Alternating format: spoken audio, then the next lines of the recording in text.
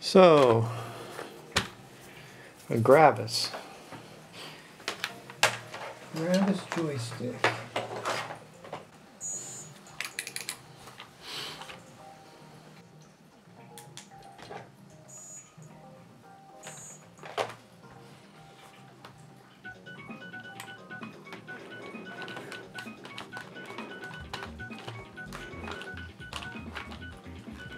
Oh boy. This is not easy to control with an analog joystick. You have to move you have to move the joystick in all the way in the direction. See, it's not going down, it's only when you push it halfway down or 3/4 of the way down, it doesn't go down. It's like all the way.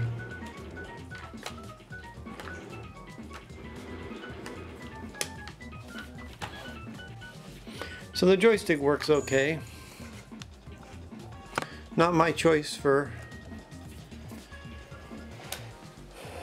this kind of game. Ooh, square drivers. Square drivers, interesting.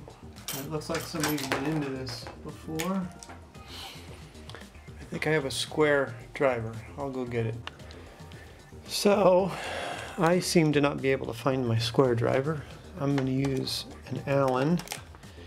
We're just threaded into plastic, so the chances of me stripping something out are pretty low.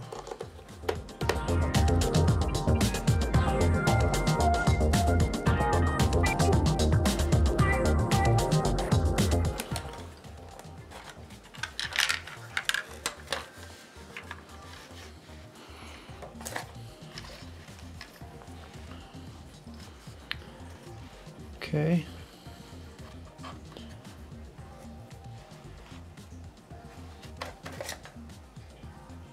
I thought maybe these were adjustments and there's holes there, but excuse me, but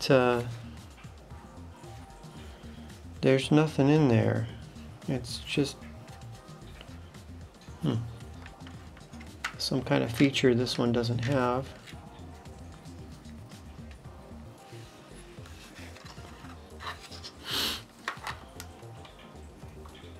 It's pretty dirty.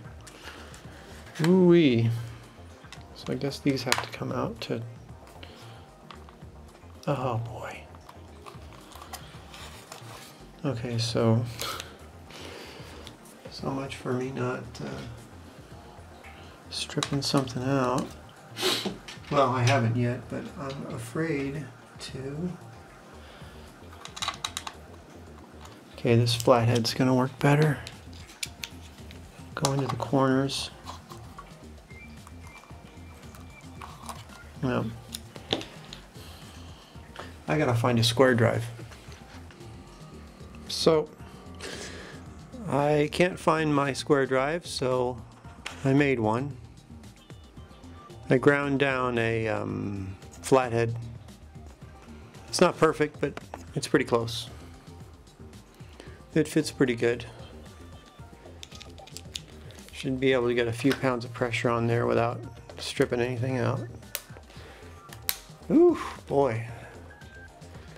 That was really on there.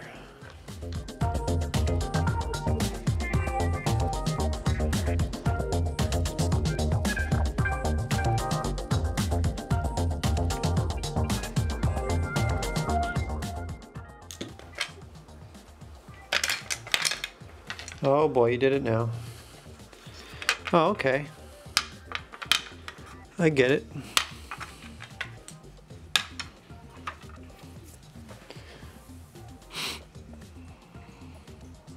So the way this works is you've got spring tensioned. These are the springs and they go up against these ball bearings.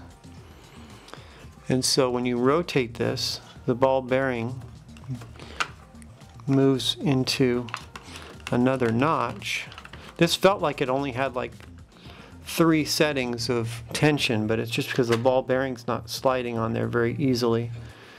But you know, the ball bearing compresses the spring more and more, whoop, as you rotate it.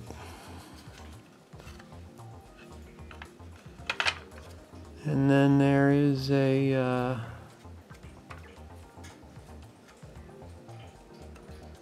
right, okay, so, and there's a little key here. It serves as a key. It goes into these 3 notches. So it only does click 3 times, which is weird. It must be that when the tension gets really low and the springs are looser. Right, okay, yeah.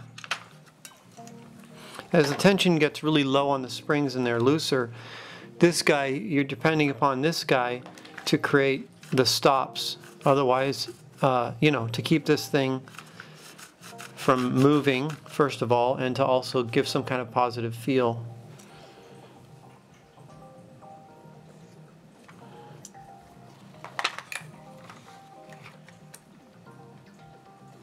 Right, and these are basically potentiometers, yeah? Oh, you know what? These are configuration. These are for configuring what each button does. So you move this around and it makes the 3 buttons do 3 different things. Probably the 3 possible fire buttons you can have on a, you know, video game system or an Amiga or whatever. So there's the analog pot. You move this around, and then over here is the analog pot for that.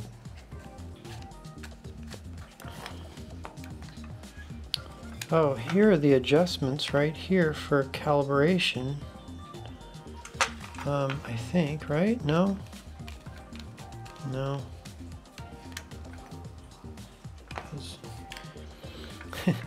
These pots are, I mean, it's quite, you can see they're not enclosed. You can see what's going on in there. So, but I still don't see a way to calibrate the thing. I don't, oh.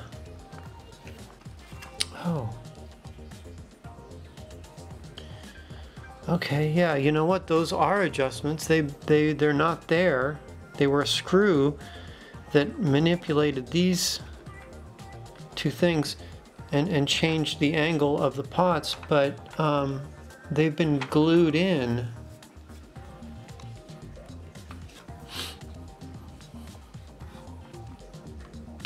Epoxy. It's not soft like hot melt, it's epoxy. So, you know I've seen these that have adjustable X and Y centering, but not this one. Just seeing if I see any evidence of something that may have been removed. I don't think so. Comment if yours had adjustment for calibration, but this one sure doesn't. So anyway, it looks like I got a lot of cleaning to do. The joystick works, we just need to do a lot of cleaning.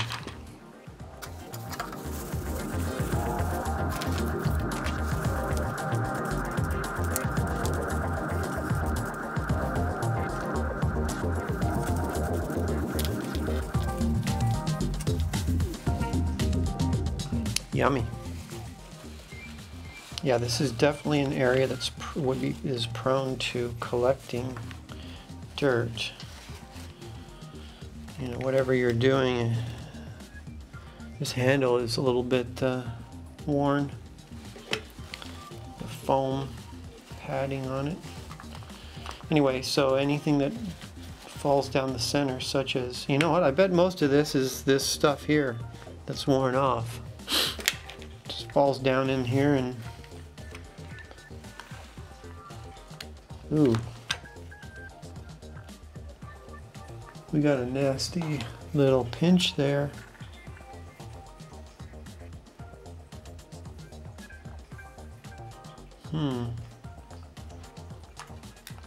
Maybe I'll just put a dab of hot melt glue on the top of that.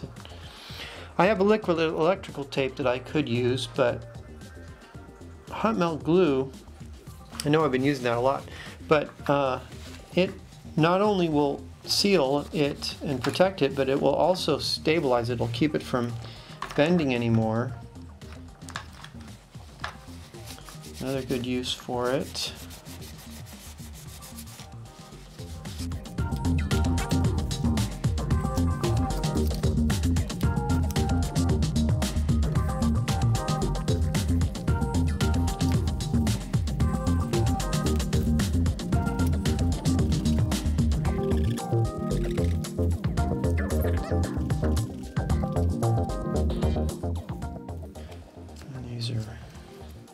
So these are wipers, that's what they call these,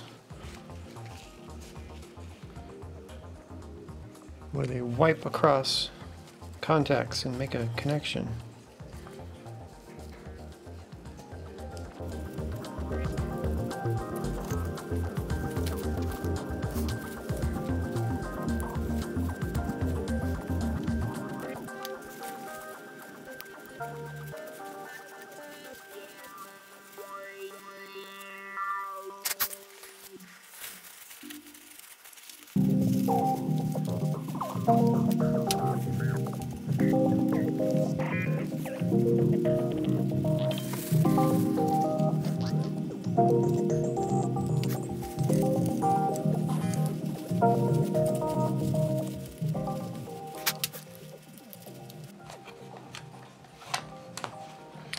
This one has a really smooth,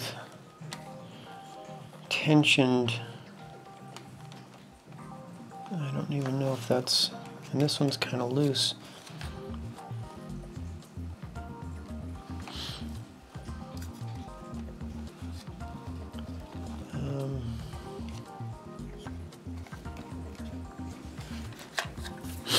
I guess we have to have those out of there. See how easy this is going to be. Seems like they're just press fit.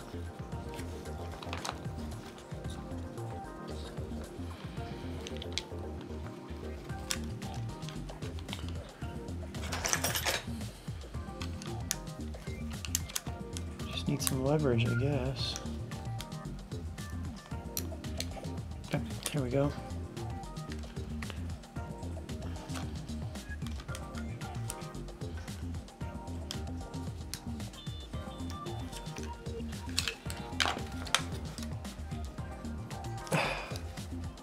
I got it.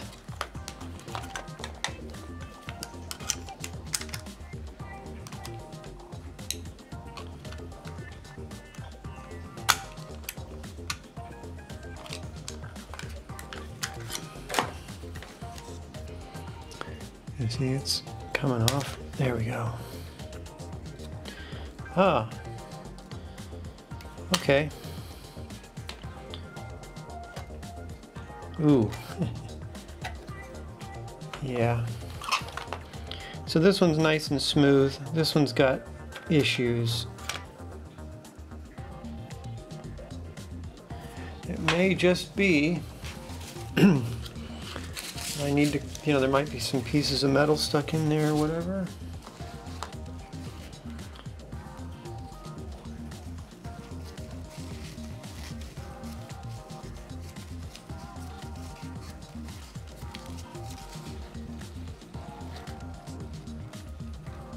That's interesting. A little C clamp.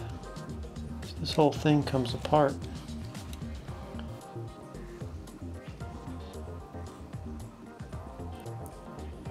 If I can get the alignment on this back the way it was. Oh yeah, it's got a key. I don't know if you can see that. Let's see. But it's got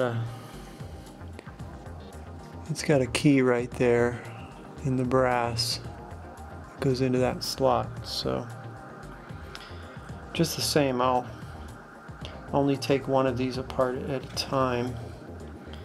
Look at that. That's Seems like it's just dirt.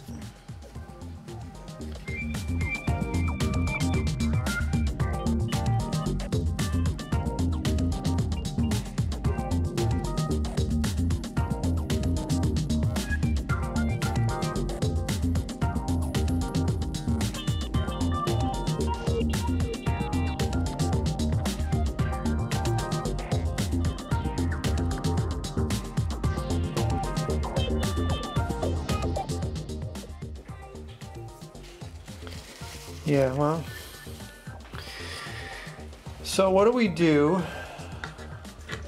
You know, it's got some, I can't really tell, I can't see inside there, but I imagine it's going to have some pitting in there. This is just not a very good bush. Basically what we're talking about here is a bushing. You know, a non-rotational, non-movable bearing sort of thing. And as I turn it, I don't know if you can hear it, but it's kind of making a scraping noise. So first we determine what, you know, we have some pitting somewhere probably.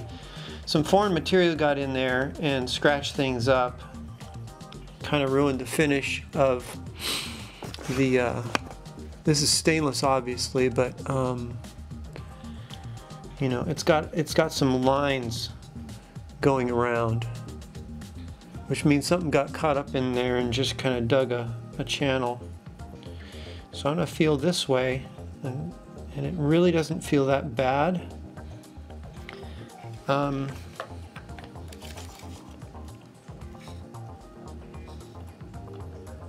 Looking in the hole here,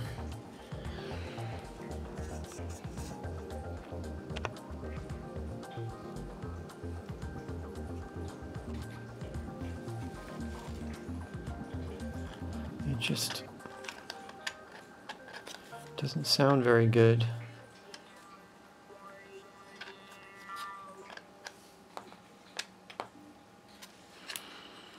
You know, this fire button, this top thumbstick thing is really going to be an issue for me. I'm going to desolder it, get it out of the way.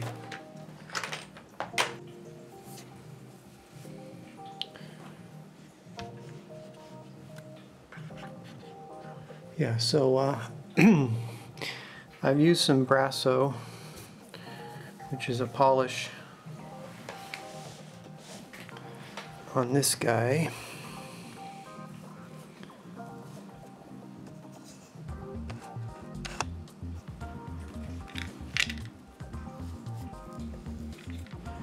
And he came out looking pretty good and feeling pretty good.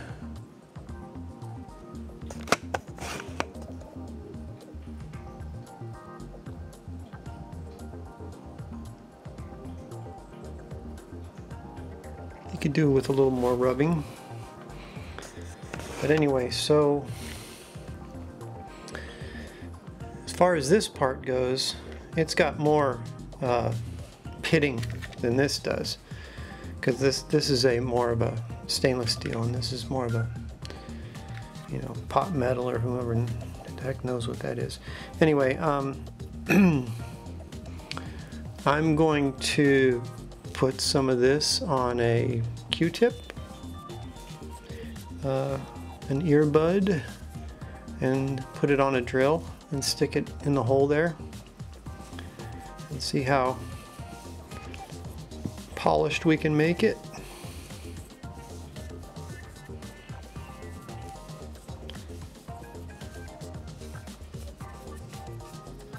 I just did this a bunch, you know.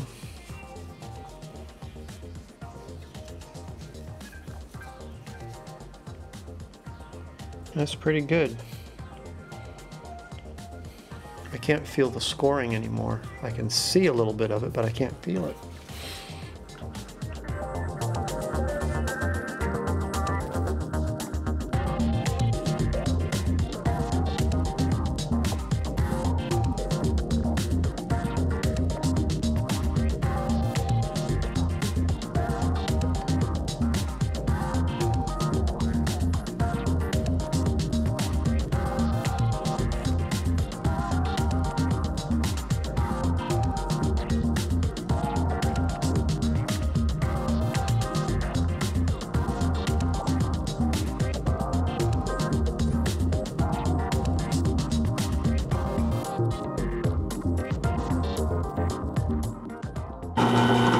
I'm just taking more Q-tips and stealing the cotton out of them. Kind of spreading them apart if I can. Yeah. Shoving them on there.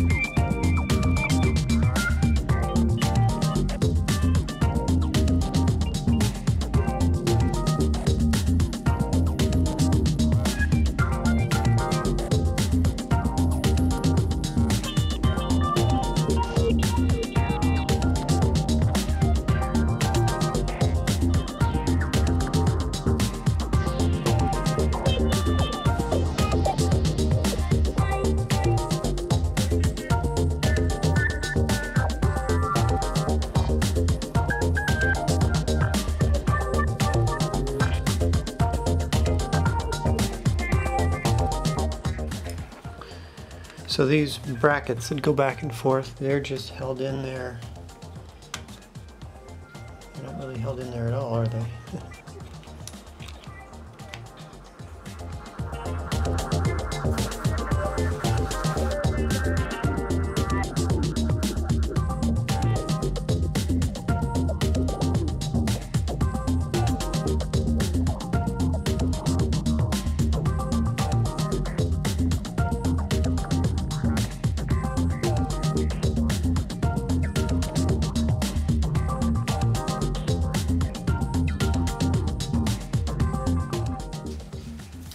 I think heavier grease might be a problem with this because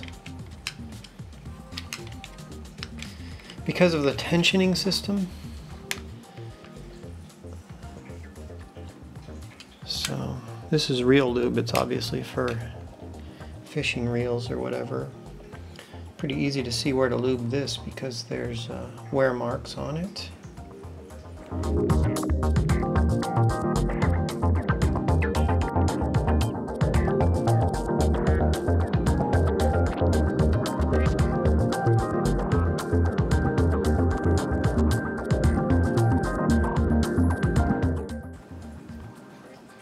Of course, the only problem with using grease or any lubrication is that it will catch dirt.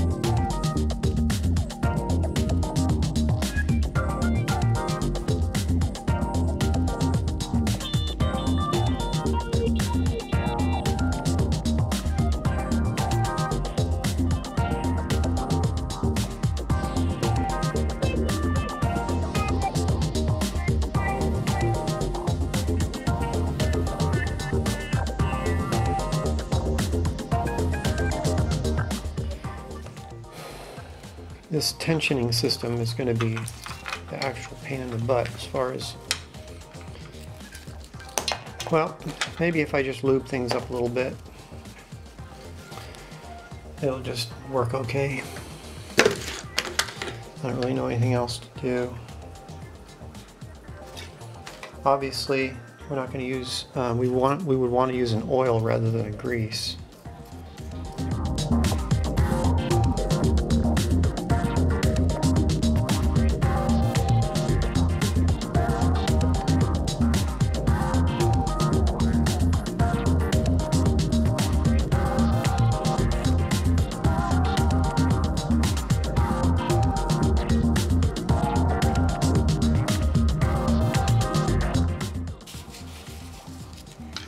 So I don't really see a need to lubricate too much, except for I'd really like to lubricate the ball bearings.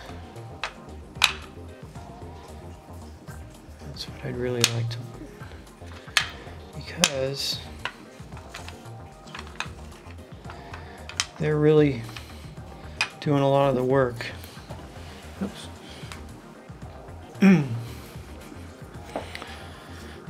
By bouncing themselves up and down this thing. So I have a light oil here.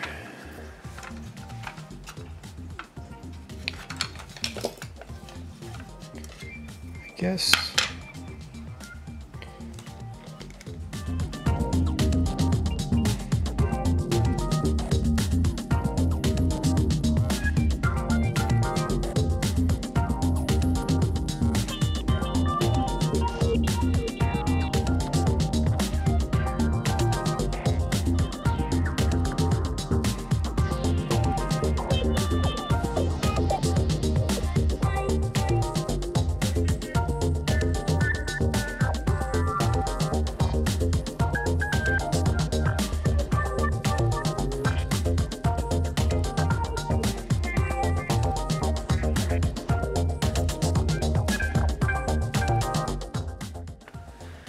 okay, well, the one thing I'm going to do is, I'd be tempted to lubricate this part, but this really has direct contact with the outside world, and it's going to just become a magnet for dirt. It already is.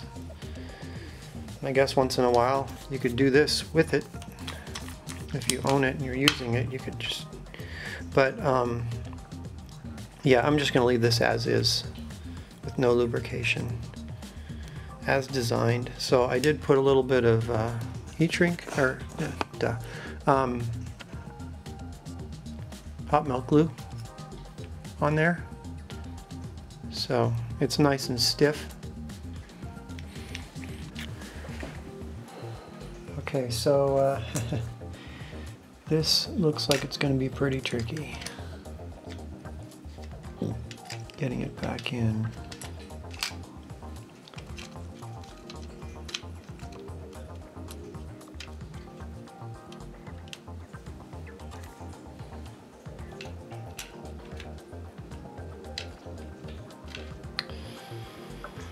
Yeah, well,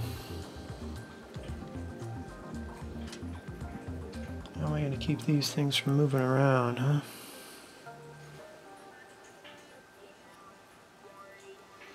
Oh, and it's likely that this wire became pinched, you know, because of all the frickin' mechanicals going on around here.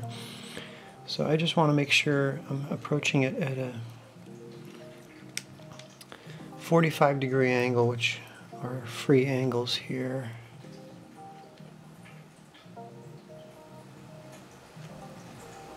All right, here we go.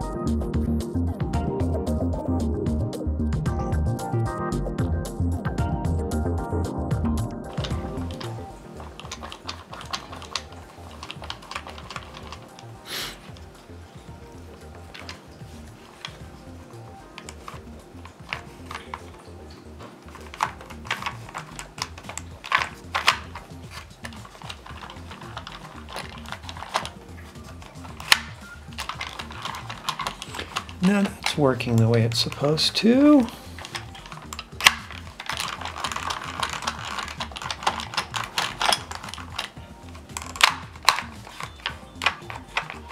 So these first couple of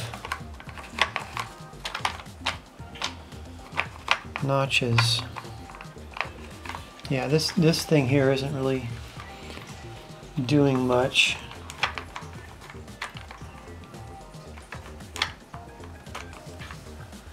There's one more there. So that's the first position in there. Yeah, this thing isn't doing anything. It's actually I didn't notice that before, but it's kind of sticking up. It's not doing anything, so it's no harm if I do something bad to it. So, but let me use a heat gun on it and see if I can bend it down just a little bit. I have one of those solder rework stations with the heat gun that's kind of a pin, has like a pin point on it. Well, it's smaller than the diameter of my finger anyway. And I think this is some sort of a nylon type material because it had a really low melting point. Fortunately, I didn't do anything to it. I started at 175 and Celsius, I think. And the thing became pliable almost immediately. So not super pliable, just enough where I could put a divot in it with a pin. So I just bent it down. I was able to heat it up and bend it down.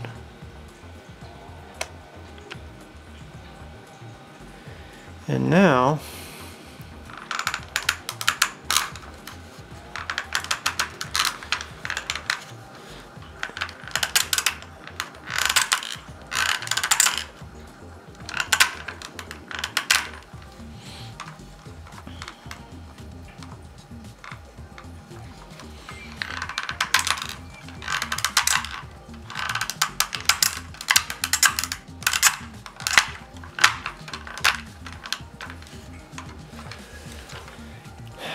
this looks like a job for some loop, I think.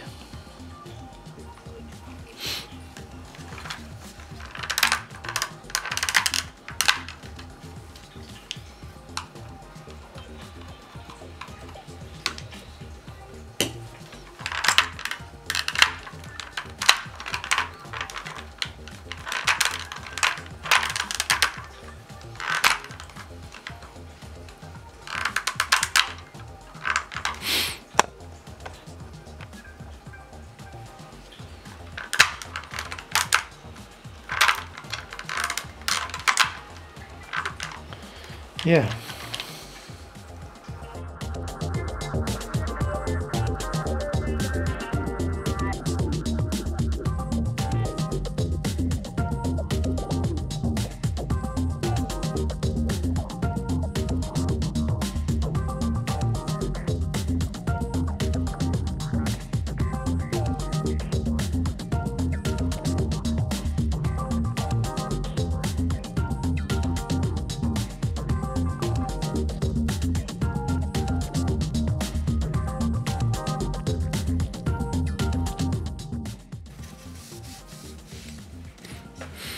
I'm not going to do anything about this discoloration. Obviously that portion of the plastic is like a silver color. I mean, it looks like it wore down, but this looks like it's injected molded plastic. So, oh, you know what? This was probably silver all the way around. And it was the silver that wore off. So I could wear the rest of the silver off and it would look better. Yeah, let me do that.